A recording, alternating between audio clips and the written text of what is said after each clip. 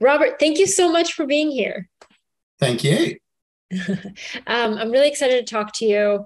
I when I researched your story, it was absolutely jaw dropping, and it was probably one of my favorite stories that I've worked on because I really didn't know much about you, and then I dove deep, and it's really interesting. So let's start with tell me about the day that you were born. Yep. So let me tell you about the day I was born. I was born in the early 1970s, the youngest of five children to a pretty, working class, middle class family, and no kind of prenatal scans in the early 1970s. When I was born, my parents were expecting a perfectly healthy and a perfectly normal child. Not that I'd necessarily consider all my siblings normal, but as normal as one could hope. But when I was born, I was in labour, and as soon as I was born, my mother had a sense from the doctors that something was wrong. And she immediately asked, "Is my baby okay?" And the doctor said, "No, he's got a big tumor in the middle of his head and problems with his legs." So what had happened is during my development, a big tumor had formed in the middle of my face, where my nose should have been, probably about the size of a small baby's fist, so pretty big on a newborn baby. And it had formed early and kind of, made a mess of the development of my face. It had kind of subsumed my nose. It had pushed my eyes to the side of my head. So I don't know if you can see it, but if you look closely, you can kind of see some dents in the Hmm. side of my head. And that's where my eyes were when I was born. So when I was born, my eyes were essentially at the side of my head, kind of like a fish or a bird. And also, I had two deformed legs. So my right leg was almost as long as it should have been, but had a foot at a kind of odd angle. My left Hmm. leg was much shorter than it should have been and only had a couple of toes on the foot. Now, I was taken away before my mother even got to see me, taken to the nursery, and my mum was taken to the intensive care unit after the doctors had explained what had gone wrong. And my mum actually didn't see me for the first week I was born. And my father was actually the first of my parents to see me. And he came up to the hospital, went to see me, and then went to see my mum and explained what I looked like. They cried together, obviously a bit of a challenge for new parents, even parents who'd had kids before. Seeing what was 100%, a monstrously ugly baby, not what they were expecting, not what they were prepared for. Um, Hmm. and my mum just didn't want to see me straight away. Yeah. And to what did they attribute the tumor?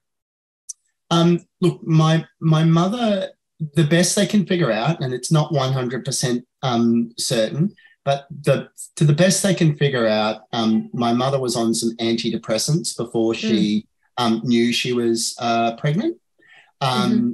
and the thinking at the time was perhaps it was that, but there was no 100% scientific link to it.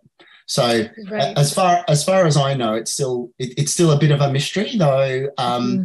I was kind of offered the chance to try and pursue some litigation when my parents offered that opportunity when I was younger, and they Hmm. declined it. And then when I turned 18, I was given the opportunity, and I kind of declined it as well. But that's the best the doctors can think. Litigation against the drug company. Yes. I see. I see. So what's very interesting, when I was reading your story, I saw that your mom had this journal in which she wrote down her thoughts, and there are two sentences that I read, and Yeah. I had to pause. Oh, you Yeah. have it. This is it. Yeah. Oh my gosh. Wow. So was this a journal that she just kept in general, or was this a journal that she started when you were born? No, she started it when I was born. I think one of the pieces of advice she was given a month or so after I was born, as she was kind of working through all her Mhm. feelings, was just to write some stuff down and write it down for herself in the first instance, just to kind of capture her thoughts and reflect on them and keep them in one place. And yeah, she did that. Do you mind sharing just a line or two from the very first entry or right after you were Yeah. born? That's amazing. Let me. I'll read you a couple of bits. So it Okay. starts on Friday, the 21st of July, when my mum went into labour. Um, uh, Friday, 21st July, 1972. I knew today that my fifth baby was on the way to being born. Contractions were 5 minutes apart when I phoned Vince, my dad, at work. Mhm. He came home fairly quickly. At Norman Park, which is kind of halfway between where we lived and the hospital, um, some young hoons, some young kids jumped in the middle of the road, waving their arms about and playing chicken with the car. Vince wanted to get out and have a go at them. Never mind the baby, that can wait. Um, by the time I was admitted, labour was well advanced with contractions 2 minutes apart. By all rules and regulations, my baby should have arrived fairly quickly, being the fifth. But at 2 a.m., labour suddenly stopped and didn't restart for another 30 hours. So Huh. that's the start of it. Would you like another bit after I was born? Yeah, absolutely. Yes. Let me just Oh, so she's find. a very good writer. She is a very good writer, and God bless her. I don't know if you can see the detail, but it's incredibly neat as well. Wow. Um, Yes. I do not have handwriting that is anywhere as neat. Um, so hang on, let me just read you a few other bits. Yes. I knew that my baby was not okay. Strangely enough, during the last couple of months of pregnancy, I had said to Vince on more than one occasion that there was something wrong. The doctors kept asking me how I knew. My only reply was, how does a mother know when her child is in trouble? Um, I can't describe how I felt. In one word, shattered, brokenhearted, afraid, upset. Any adjective would almost describe how I felt, providing it wasn't describing happiness. I was distraught. What a birthday present. So the day after I was born was my mother's birthday. Um, Okay. so she was expecting a lovely fifth child as her birthday present, and alas, she got me. Huh. Um, uh, and Yeah, what they thought was, because my legs and my feet were deformed. I think the they ended up figuring out that when I was kind of kicking in the womb, it just felt really sharp and a lot different. And that was some Mm. of the kind of feelings that I had. Um, but yeah, it's a whole, what is it? There's a whole, it goes on and on and on all the way through. There's 100 and, hang on, it's Wow. numbered. Hang on. Um, there's about 250 pages Wow. of notes and writing, and it was just an incredibly, well, it's an incredibly uh, important thing for me personally, and it was a lovely, lovely resource when I was writing my book. Wow. And how long did she keep the journal for? The day you were Um, born? it captures probably the first um, 6 or 7 years of my life until I'm kind of in the second grade at school really well and really closely, and then it's a bit intermittent from there on in. Got it.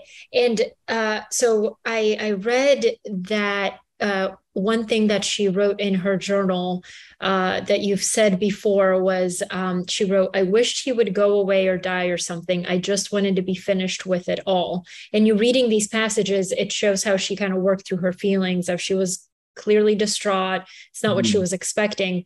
What do you make of, or what did you make of these words as you were growing up, and what do you make of them Yeah. today?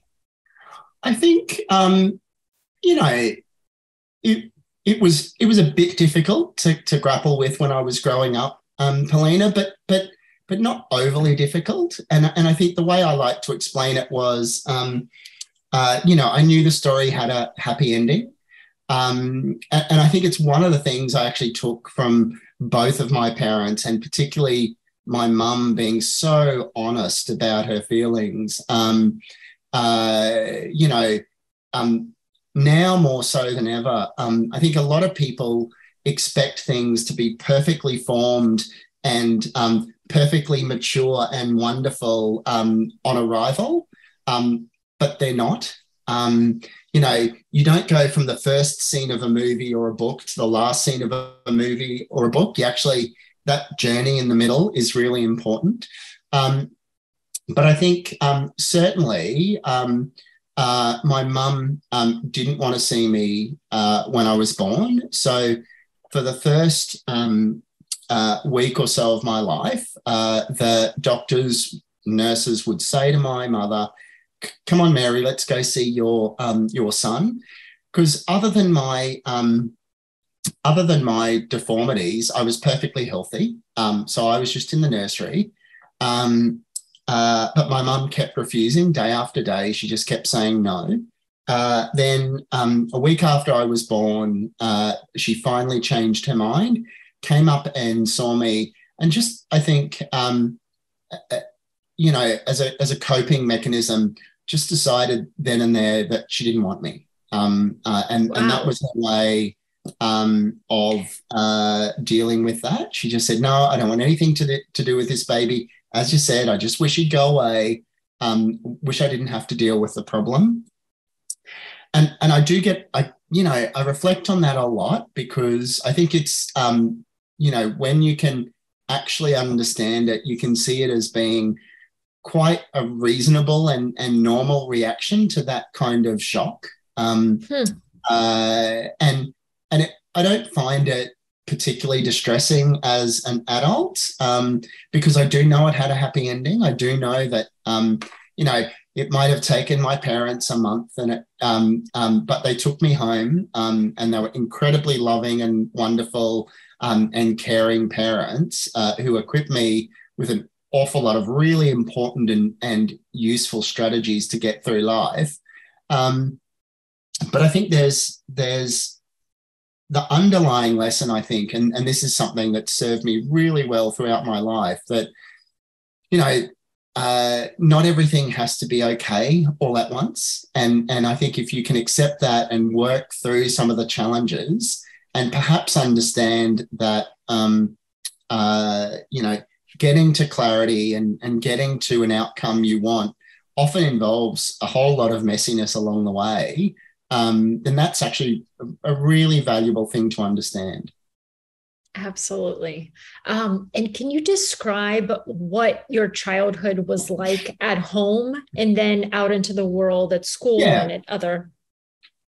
yeah. I think in many ways, my childhood was, a perfectly normal childhood. We lived in the suburbs.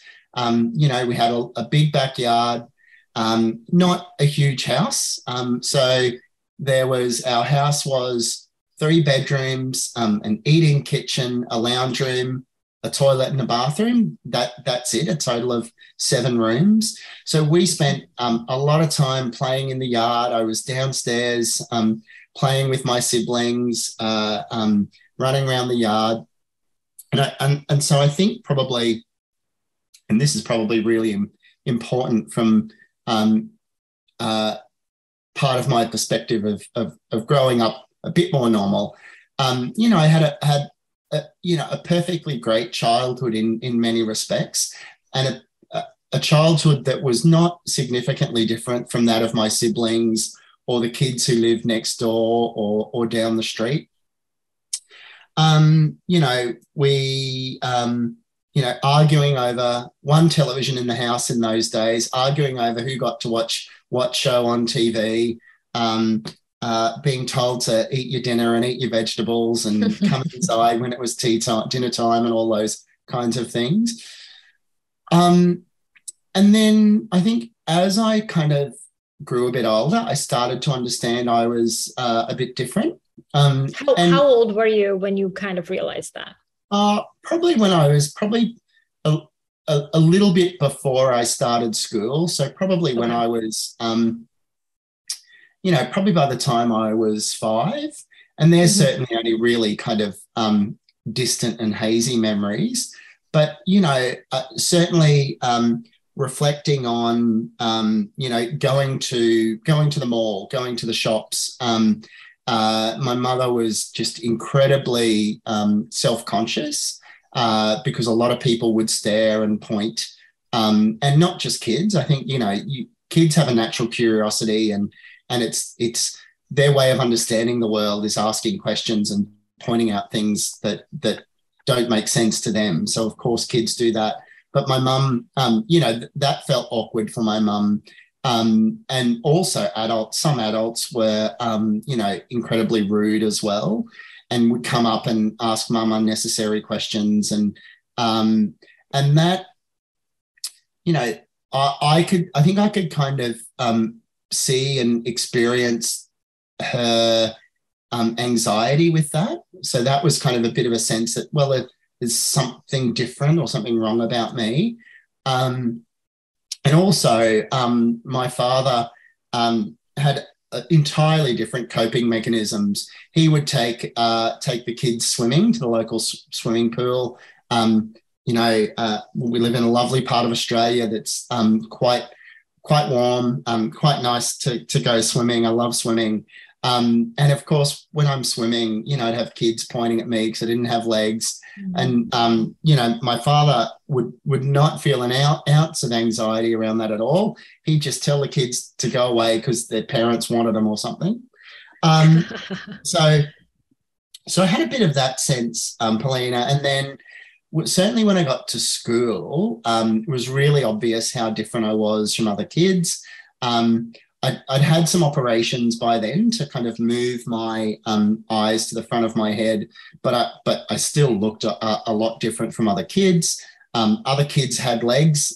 I had prosthetics by then because my feet had been amputated, so I could wear prosthetics. And I got a really good sense that in grade 1, just how different I was. And I think I wouldn't kind of classify it as kind of quite, quite vicious or quite mean or targeted bullying from large groups of kids. It wasn't that, but certainly there were, reasonably constant, sometimes teasing, sometimes name calling, sometimes, bullying, pointing out how different you were. And so, certainly by the time I was in year 1, year 2, I had a really good idea of how different I was from most other kids. So this is the part of your story where I really, really relate to, and I try to remember how I felt in certain situations. I was born in Bulgaria, and we moved to the United States when I was 8. So in Bulgaria, everything was fine, right? And then I had a lot of friends, everything was great. When we got here, I didn't speak any English. So when I started school, as an adult, I completely understand it now. You're kind of weird. You eat weird lunches. You don't speak the language. It's all the cultural, social norms are off. So I see it now, but then I remember it was brutal at the time. But I think looking back on it, I think that when you've been made fun of as a kid, you develop this sort of early mental resilience that a lot of people don't get until later in life. And what Do you have any memories of how you internally dealt with always kind of being the outcast or the odd one out? And how did you work through that?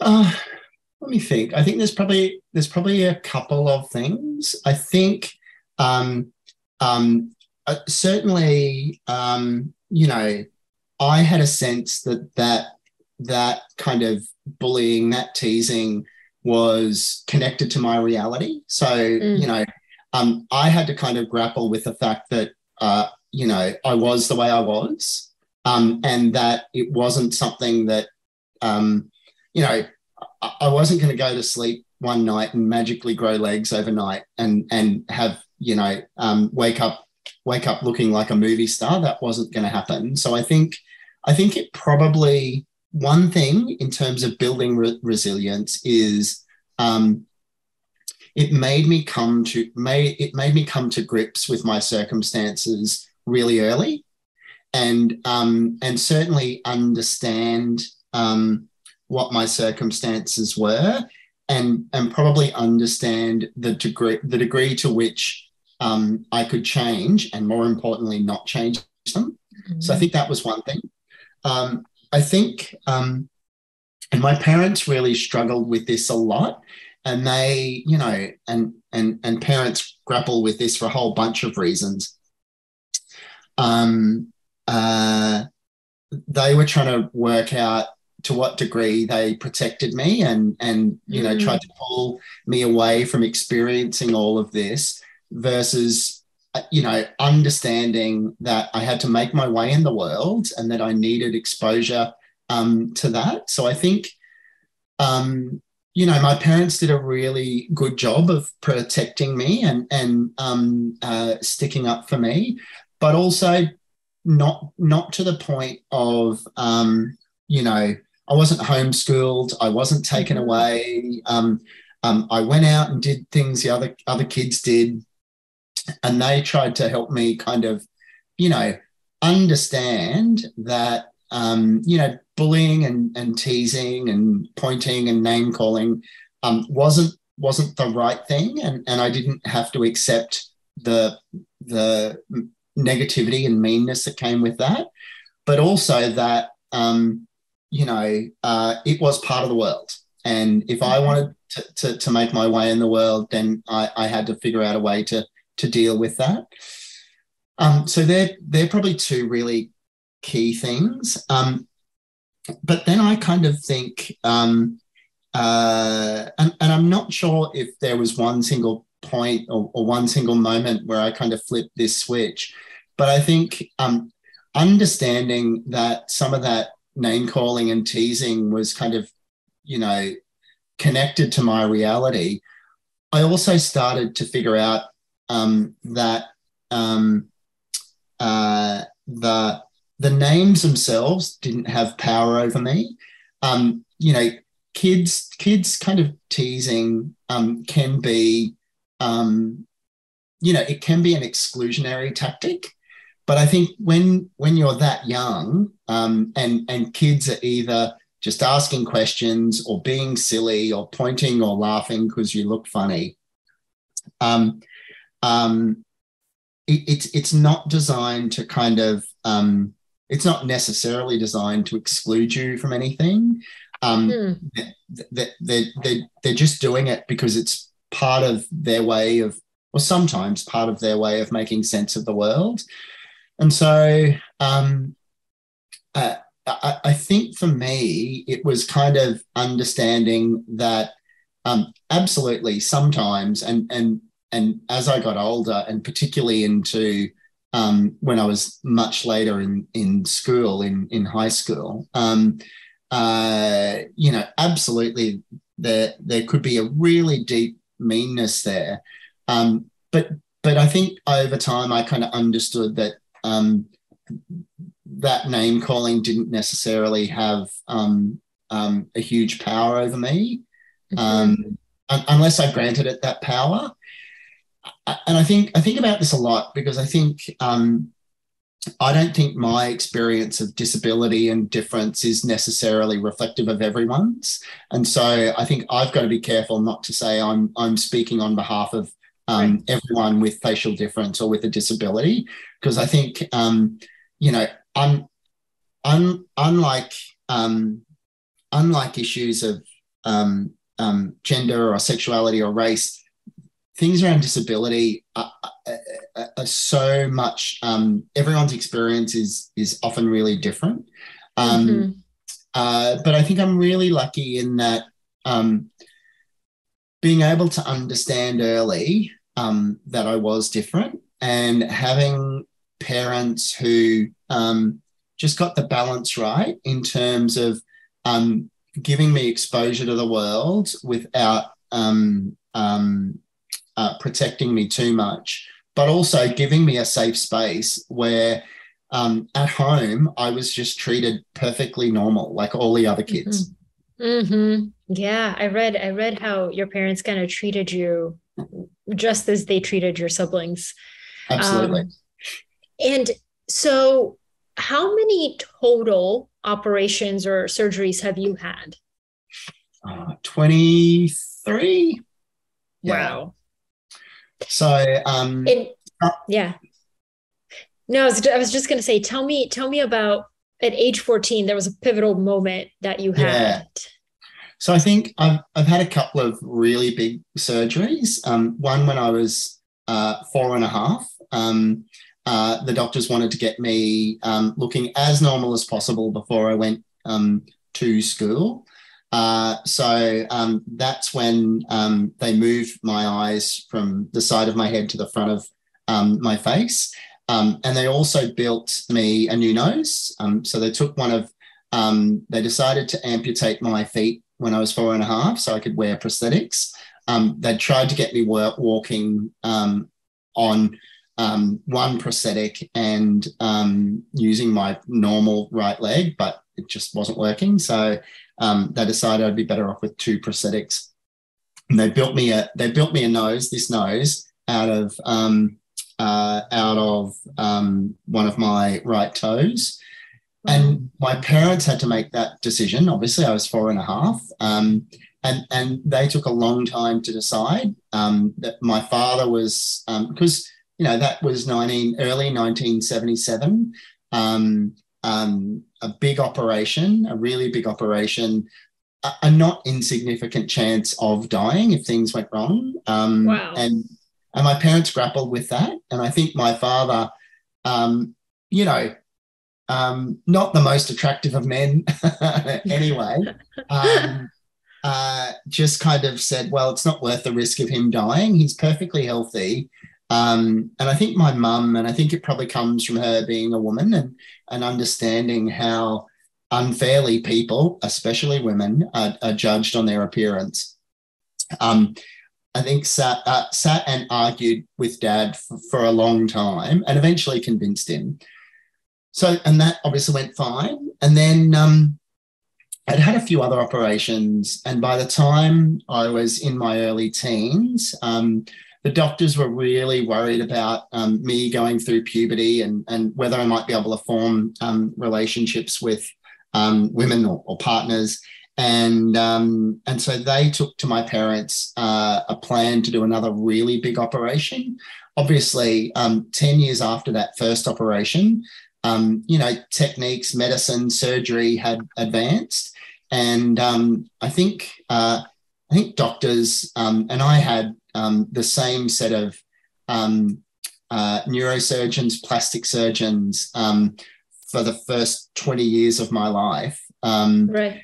And I think they're a bit like artists. I think it was a book unfinished to them and a bit of artwork unfinished. And they're like, oh, we've got all these new tools and new techniques. We think we can actually do a better job on Robert now. And we actually think it's important given he's about to go into puberty. So what they wanted to do was they were going to get rid of some of the scars on my face. They were going to fill in the dents in the side of my head where my eyes had been. They were going to make me a new nose again that looked much more normal. And my eyes are still a little bit further apart than they should be.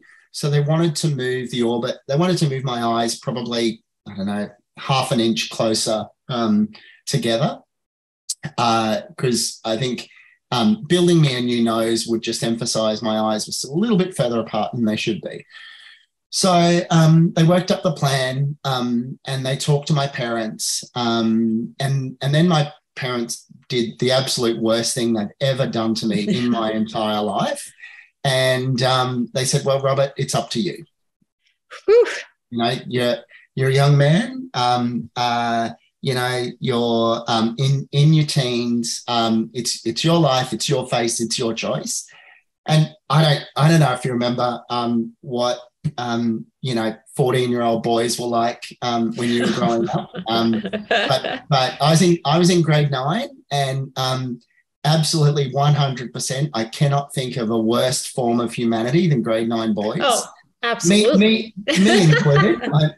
I'm not excluding myself from that. Right. I was a terrible child. But that was a real, it was really hard, a really hard choice, because then it's like, well, I'm starting to look at girls and like, oh, I think I like girls. But I'm like, right. Yeah. But then you're also kind of going, well, why would any girl be interested in something like this? And how am I going to form relationships? How am I going to get a girlfriend? All of those kinds of things. And so I just kind of grappled with that for a long time. I talked to my parents and talked to the doctors about, well, what would it involve? What would I look like afterwards? And all the kind of things a kid's going to ask. How much is it going to hurt? They had this grand plan that they do the operation in between the end of grade 9 and the start of grade 10, which they were thinking was an advantage because it meant I wouldn't miss much school. And I'm like, oh man, if I have to have an operation and all this pain, can't I at least miss some school? Yeah. And we talked about it for months and months. And eventually we got to the time where we had to commit. And so I sat down again with my parents at our kitchen table. My eldest brother, who's 10 years older than me, was there as well. And we're just talking through it again. And we talked through this time and time again, talked through, what I might look like, how it might help, what the repercussions might be. And, there's a bunch of repercussions. The operation may not work. So, I mightn't look much better. With any surgery, particularly on the face, there's risk of infection and there's risk of complications. But because they were moving the orbits of my eyes again, there was a 25% chance I might go blind. Wow. And my brother probably said one of the wisest things I've ever heard then, which was like, well, what use is it looking pretty if he can't even see himself? That's such a good point. Yeah, it's a very good point. And it kind of crystallized to me right then and there that, I never thought I was going to, I was not going to be Tom Cruise. I was not going to be, film star good looking. I wasn't going to be a male model. And so I just decided then and there that I wasn't going to have, not only was I not going to have that operation, I wasn't going to have any more operations at all. That's amazing. Wow. And I stayed true to that. Wow. So, and so I read about this, and the thing that I kept thinking was how mature and crazy that you made this decision at 14 years old, given that that's the exact time, like you mentioned, there's all this like social pressure and kids. And it's like, how did you have the foresight? But I guess, the point that your brother made is very, very accurate. Yeah. And so from there on, was there a part of you that was just committed? You were like, this is how I will look for the rest of my life. And that's it. Yes, it was funny. because after that, I had a group of medical specialists, and from then until I was about 20, I'd go and just see them every year, and it was Okay. great. They'd all sit in a big circle. Your orthodontist, your plastic surgeon, your neurosurgeon, your orthopedic specialist, the psychologist, and you walk around this room and they give you a third degree, and they're just trying to assess how you're going physically, psychologically. And every year for about 5 years after that, they would still ask me. They'd ask me again, have you thought any more? Would you like to do another operation? And they absolutely were not putting pressure on me, but I think they just thought it was probably important to ask. And every time I said no, obviously. And I think I'd like to say, Paulina, that I was 100% steadfast, but there absolutely were instances when I felt a bit isolated, when I was rejected by a girl for probably perfectly good reasons of just being a not very pleasant young man, where I thought, oh, maybe, but not to the point of kind of shaking that ultimate resolve that was underneath all of it. And I am pretty vain. I'm lucky I've got a good head of hair. So I am pretty vain in terms of how I look and the stuff I can control. But I think I got to the point pretty quickly after that I just made peace with the stuff I could not control, and that I made peace with that, and I kind of projected a sense that others needed to make peace with it as well. Hmm. Wow. Because to me, it's like if it was somebody else in your shoes, they might have had a completely different journey, like you mentioned, Yeah. and not come to peace with that and have terrible, psychological effects because of the name calling, the teasing, just being different. Mm. Um, so how practically were you able to reframe the word ugly and begin to own it in a way that wasn't hurtful, but Mm.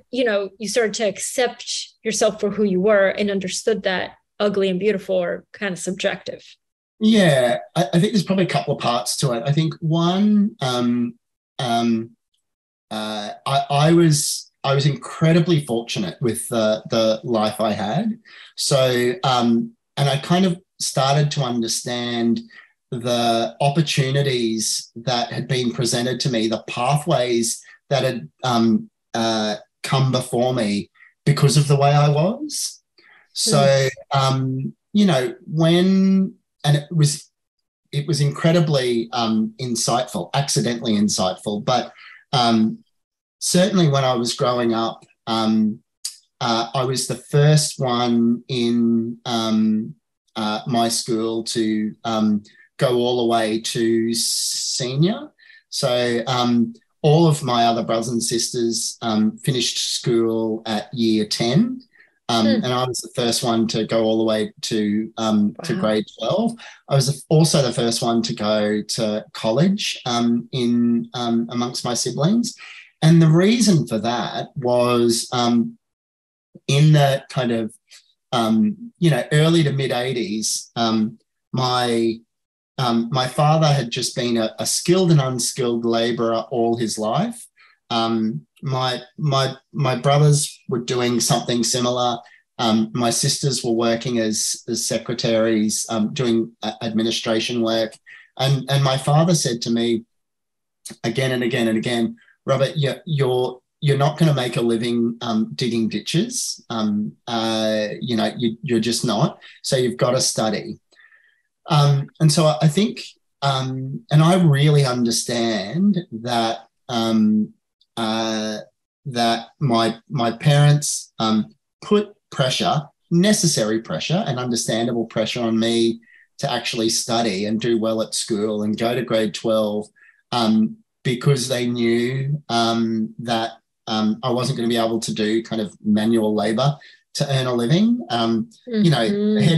Ahead of probably 10 years ahead of the rest of the economy, when those kinds of jobs were disappearing anyway. So that was actually good. The fact I was the way I was, the fact I had a disability, opened up opportunities for me. And I think being able to understand, I had to go through those opportunities and then reflect back on them. But that kind of helped me kind of make peace with who I was and how I was. Absolutely, there were things that opportunities denied to me, and things I couldn't do because of my disability and the way I looked.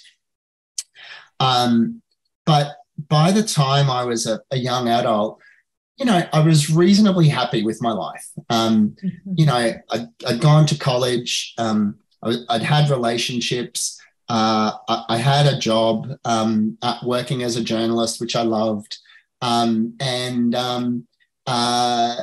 Life wasn't perfect, and no one's life is perfect.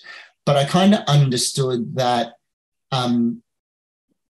as much as my disability and facial difference had curtailed some aspects of my life and possibilities in front of me, that actually opened up this huge blossom of other opportunities and other pathways for me. And that was incredibly important.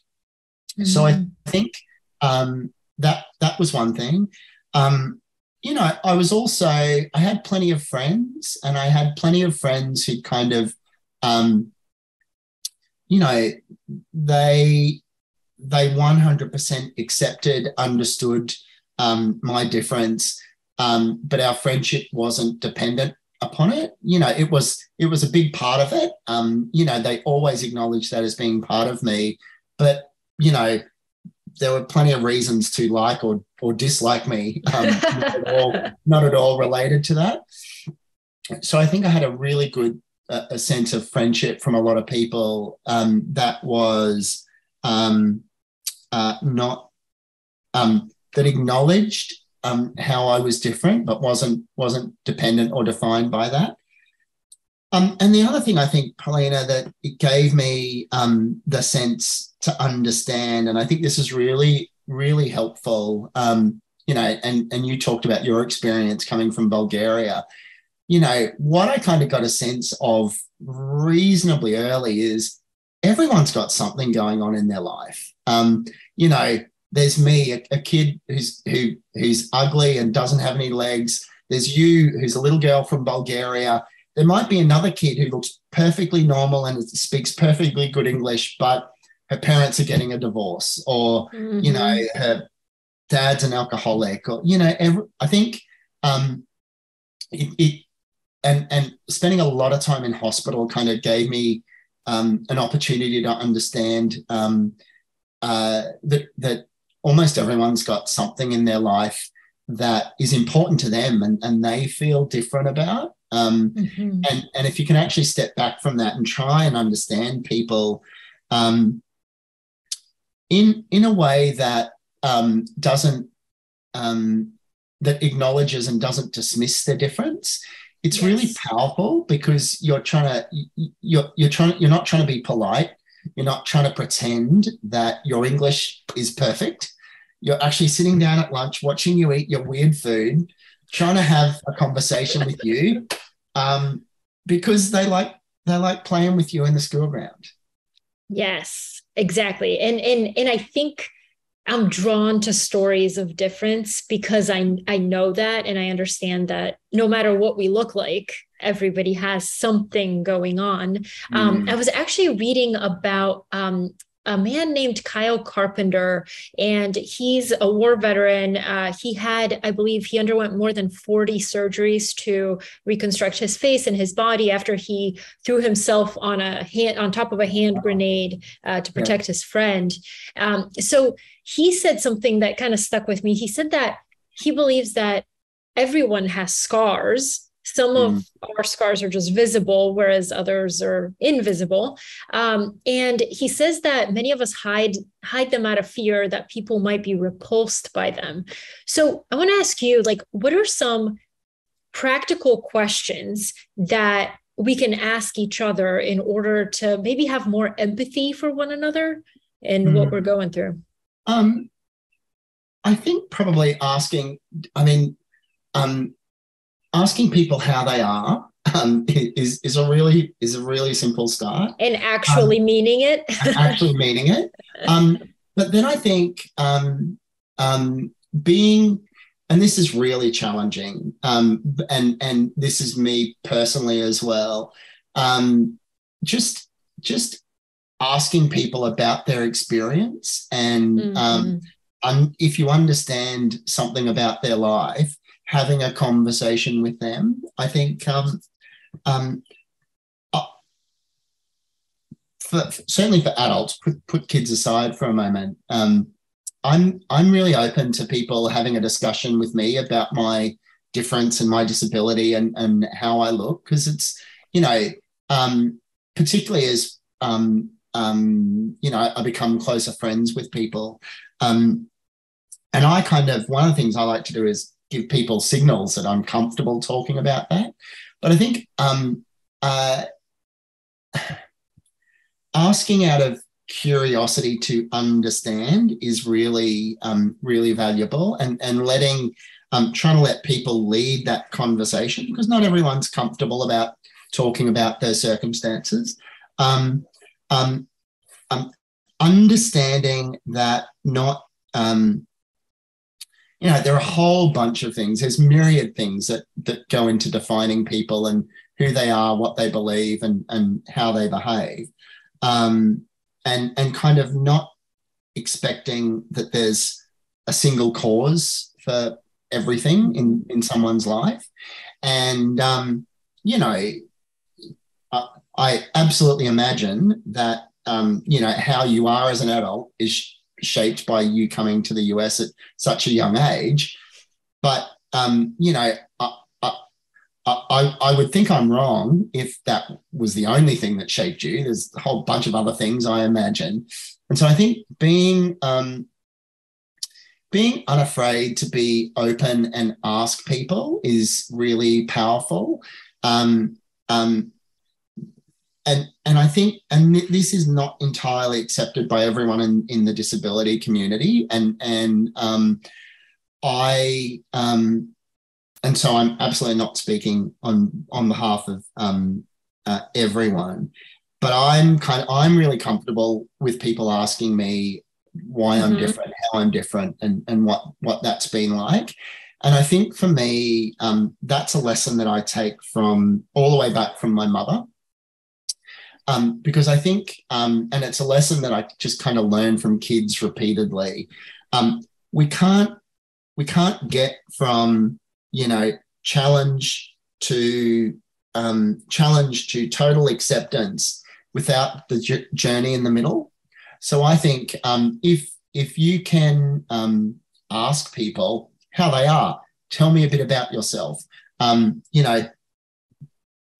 much does your experience as a child having this challenge or this challenge or this challenge shaped you? Tell me about your life now. I think for me personally, it's pretty easy to separate well-meaning curiosity, even if it sometimes, isn't couched in entirely appropriate terms, with something that's designed to belittle or be mean about. So I think not shying away from asking people about their experience because you want to be polite. Because I think if someone's getting to know me at work as a friend, I want them to kind of understand who I am and the things I've grappled with and how that shaped me. And if they're trying to avoid particular subjects or conversations out of politeness, it just kind of, it ultimately feels like it is shutting off a big part of me to a discussion with them. Yeah, one of my favorite questions that kind of gets to the heart of what you're saying is asking people like you said, what was the most formative event in your childhood that you believe shaped you into who you are today? Because I find it fascinating what people bring up, even if Mm, it's something very, very small. You understand how that person sees the world because of yeah. that thing. And I do think that curiosity as an adult, you know how to express it, but I think a lot Mm, of the teasing and the bullying and the name calling as a kid, and in most some circumstances, is just like a misdirected curiosity because you yeah. don't know, right? 100%. I think um, often if I'm in a supermarket or a mall, sometimes there might be a young kid, 3 or 4, who's pointing and going, mum, dad, that man has a funny nose or he's walking funny. And then you can kind of see it, what I like to do is watch the reactions from parents, because that their reaction is almost one of trying to you know tell a kid to be quiet out of politeness. And I'm like, I just like to give them a smile and go, it's okay, because a kid's asking out of curiosity. And I think, Mm-hmm. you know, uh, children are just question machines. It's how they make sense of the world. Why this? Why that? How this? Why not this? And they're always trying to work out um, um, why things are the way they are. And they form mental models of the world based on the things they come into, they encounter day in, day out. And when they see something different or unique or weird or ugly or whatever, um, it's actually a really good opportunity for them to question and broaden their understanding, even if it comes across as kind of teasing, or something Mm-hmm. that is a little bit mean. But I always look upon that as a really good opportunity to kind of expand the conversation rather than shut it down. Yes. And you have kids of your own now. So how do you teach them to look beyond those, so many labels that society inevitably imposes on all of us, and to be curious beyond superficial appearances, even if it's not, obvious? Is that something you teach, or is that something that they've grown up with you and they've seen you go through these things, so they kind of know? Well, it's funny you mention that. I kind of I lived in fear, certainly with my elder daughter, and not so much my younger kids, because I think I learned better. I was really worried that one day my kids would, figure out that dad was different and had a funny face and no legs. And I was just kind of steeling myself for this conversation where they'd come up and go, oh, Dad, why is your nose that way? And why is your head bumpy? And why don't you have legs? Um, but, but reflecting back on that, it was actually much more natural and much more relaxed, because they were incorporating in their view of the world that this is just kind of normal, that people are like this. And I think there's a Mm. really it's really important to equip kids with the ability to understand that things are different. And I think that's a really useful tool. That if they can understand that not everything's going to be the way they expect all the time, and not everyone is going to be the way they expect all the time, and that people are different, and people are different in a whole bunch of ways. I think that's really powerful. Mm-hmm. And they, absolutely, my kids know their dad's different. They know I've got a nose made out of my toes, and they don't remark on it very often. It's just the way their dad is. They know I've got robot legs, um, and they talk to other kids about it. And they're pretty relaxed about kind of, even when other kids are, you know, pointing or asking questions. They're pretty relaxed about it. And so I don't think there's one tool or one question or one way of, one kind of way of kind of getting kids ready for that. But I think if people are just equipping their kids with an understanding that the world is a different place and there's a lot of difference in the world, and that they can be curious about that without being judgmental. And I think that's been a real key for me as an adult, understanding that curiosity isn't necessarily judgment. Sometimes it can be, and I've certainly encountered instances where it has been, but often curiosity is just curiosity. And if we take the opportunity to reward that curiosity and expand particularly kids' view of the world, it's incredibly valuable for us and them. That's amazing. Yeah, I 100% agree. You've said before, I love this quote. You said, beauty is a contested space. Notions of what is or isn't beautiful are constantly changing. Beauty isn't the end point of a treasure map. It's actually a million different destinations with a million different ways of getting there. What does beauty mean to you now? Oh, wow. I think I have a beautiful wife. I have beautiful kids. Uh,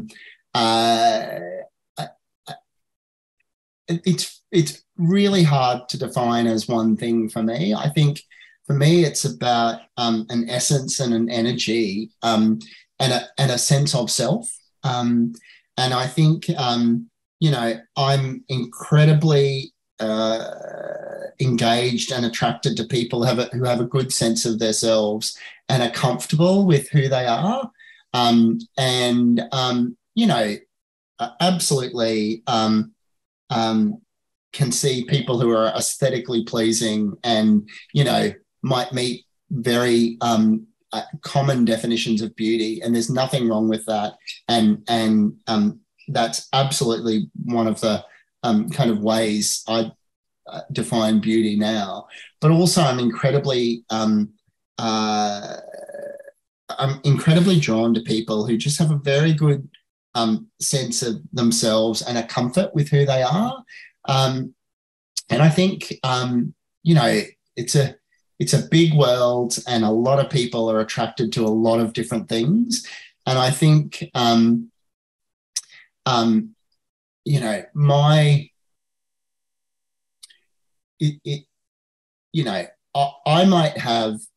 might have a broader sense of beauty than some other people, but it's not that my sense of beauty is the right one. It's that different people have different senses of beauty, and that what there's not one narrow definition of beauty. And that's why I talk about it not being a kind of treasure map. You're not trying to find a path to something buried. It's actually saying that there's almost an infinite way of people finding beauty in and through others. And I think people can, if people have the opportunity, and not everyone does, and I think my experience and I think a lot of my choices might actually have been significantly different if I was a woman or I was a girl. But I think if people can,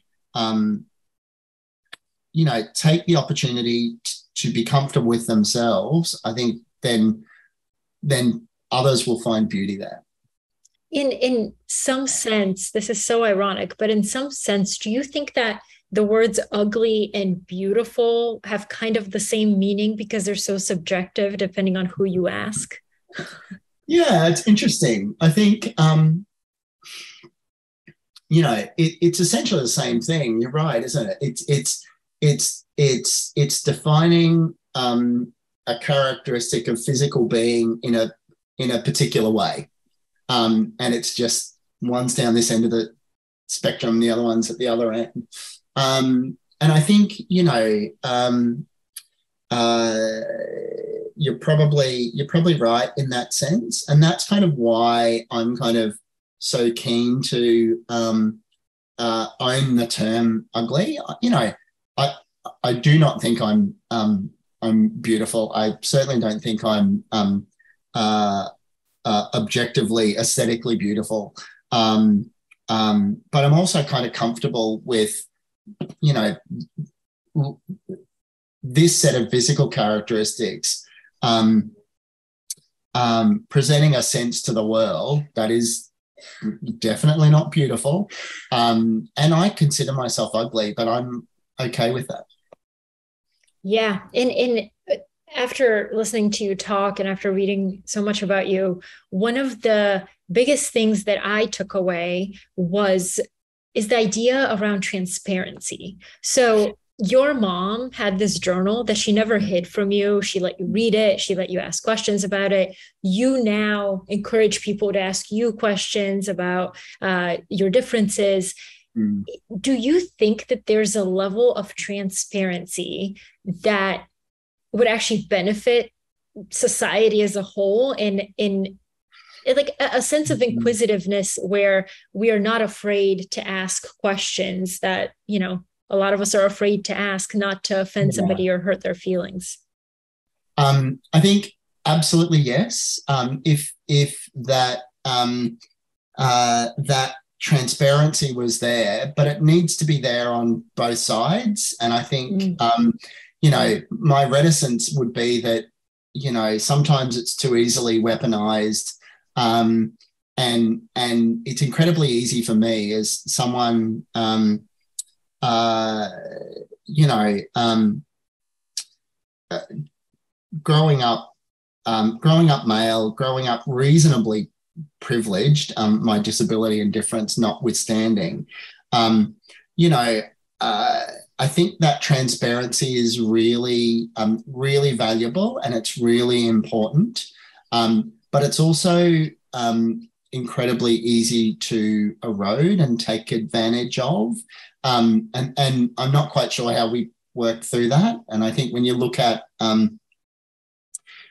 issues around culture and race and gender and sexuality, often you can see transparency taken advantage of.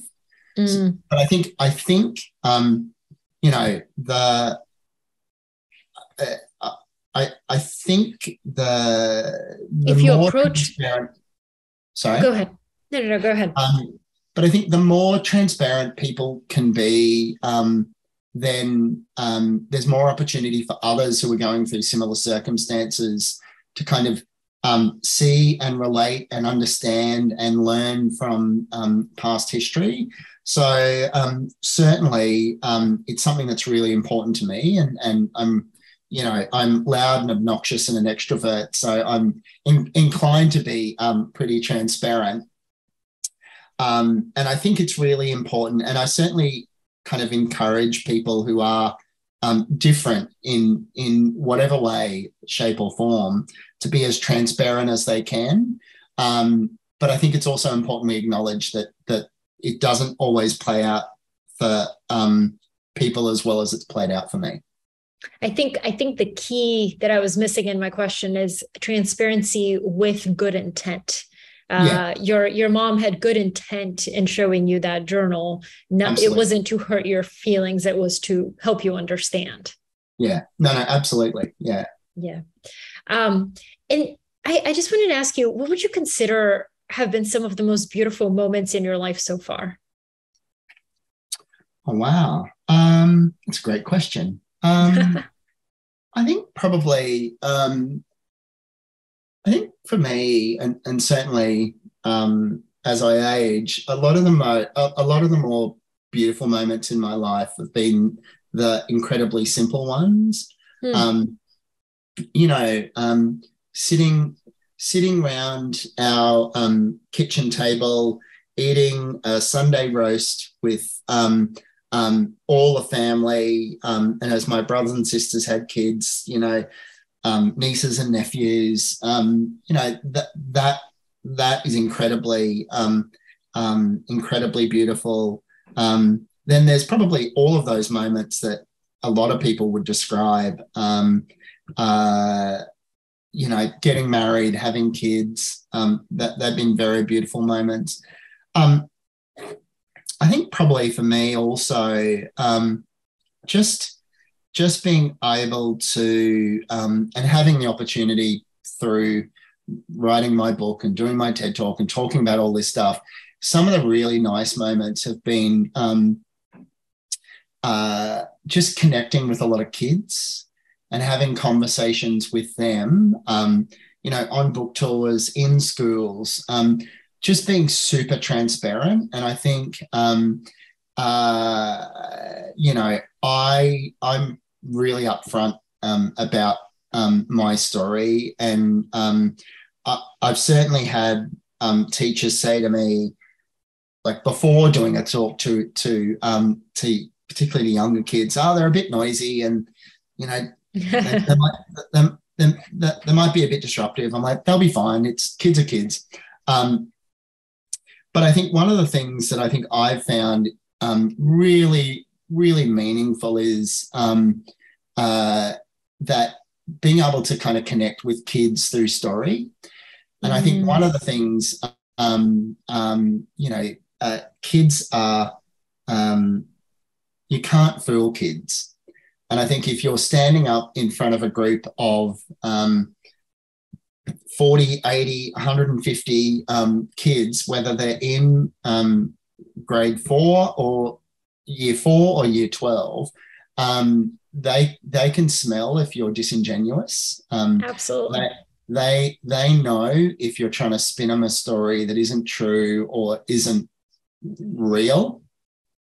And I've never, not once, had a single kind of problem connecting with kids, and just getting a lot of really, really lovely, interesting, engaging questions, sweet questions, funny questions, challenging questions, all those kinds of things.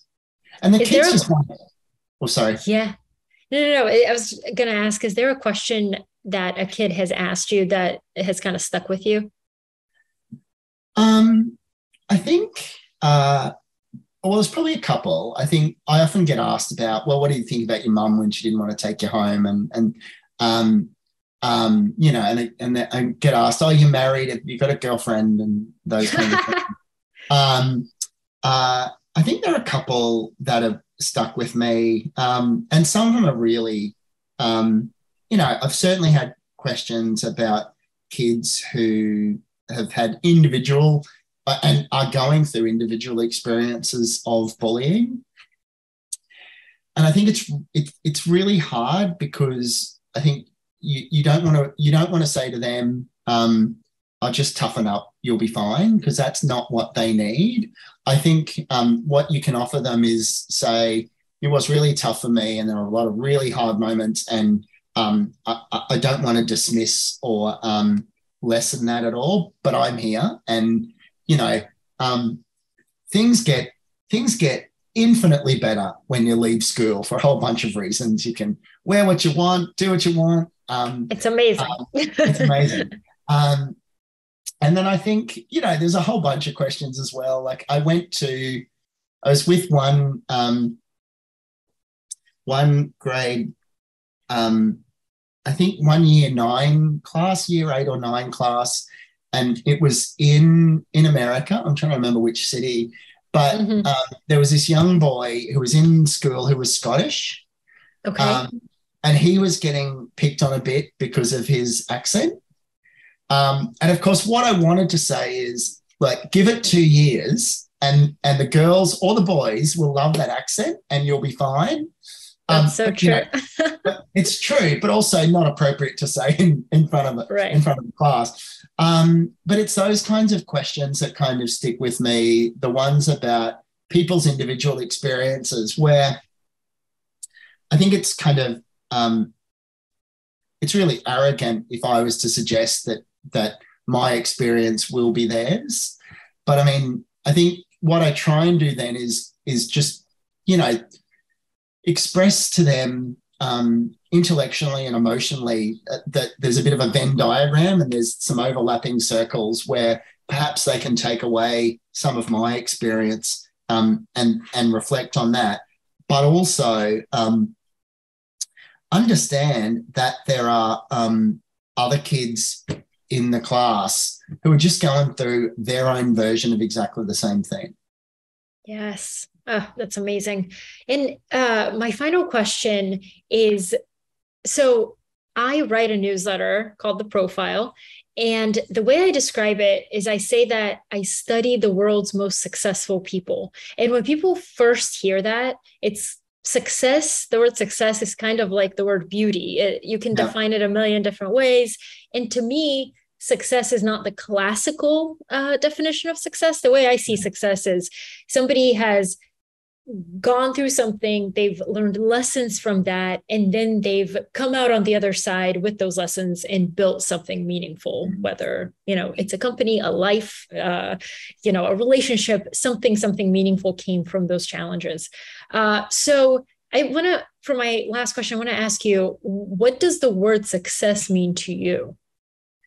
I think success to me means being whole.